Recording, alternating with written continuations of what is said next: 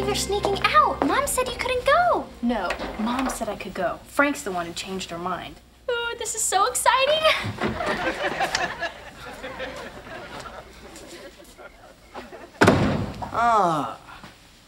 Where do you think you're going? Nowhere. I bet you're going to Jake's. What makes you say that? Because your friend Bernice is parked around the corner wearing a funny nose and glasses. Oh, she's subtle. All right, you two. You've got to keep this quiet. Yeah, sure. Pay you each $1. $5 or we squeal. I hate you.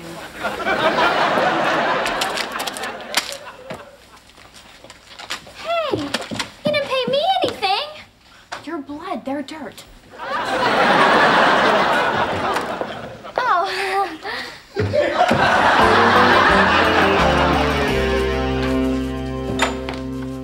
Goldman, what are you doing? Hey, JT, I'm just cleaning my engine. Oh, hope you don't mind. I borrowed your toothbrush, dude. I don't mind, it's Karen's. Hey, speaking of Karen, I haven't seen Dana all night. Where is she? Can you keep a secret? Me? Shit, I got stuff up here so secret I won't even tell myself.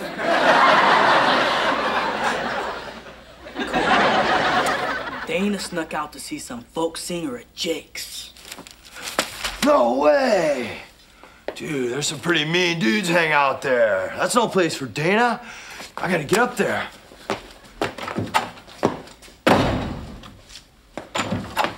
Probably get there a lot quicker with this.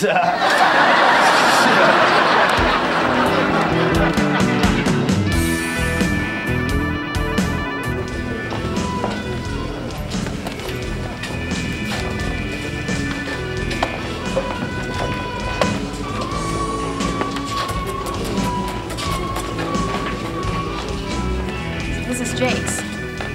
Why would Arlo Prime be appearing here? I think he's making a comeback. Must not be going very well.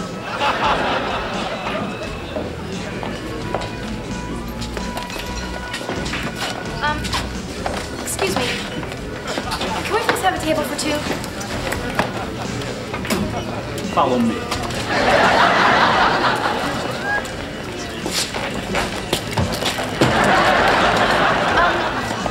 Do you have anything in non-smoking?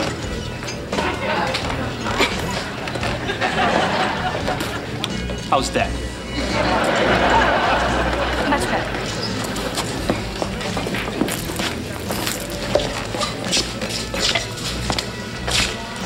Dina, I think we should go. I have a bad feeling about this place. Come on, Bernice. If we don't bother them, they won't bother us. They won't bother me because I'm leaving. Thanks a lot, Bernice. You're my ride. You're right. We came together, we're leaving together. There's no way I'm gonna abandon you in a place like this. Call me tomorrow.